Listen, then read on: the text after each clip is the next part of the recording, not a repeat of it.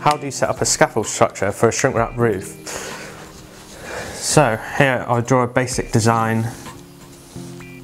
outline of a scaffold structure. On any structure you'll need a minimum of a 10% pitch to avoid water puddling. So on a graph you'll be looking at 10% minimum and also no more than a 30% maximum to allow safe working.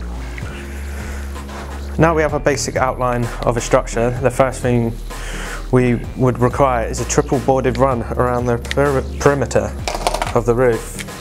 So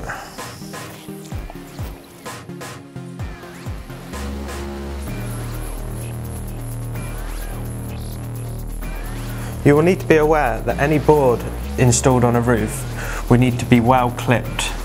So we would advise that boards are clipped in every corner, which will reduce the chance of the board coming loose in any movement, as the sheeting will be fixed to these boards in places.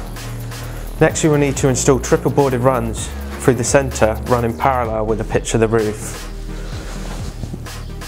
These boards would need to be spaced at a maximum of 2 meters apart.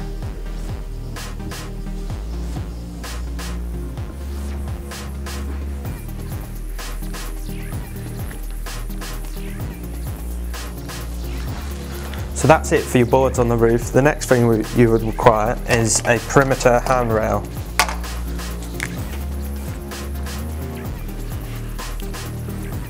This will allow safe working around the perimeter, plus it would also act as anchor points for horizontal lines, so you can install your lanyard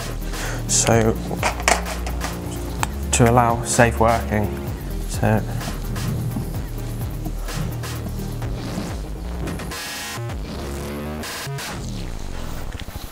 And there we have it.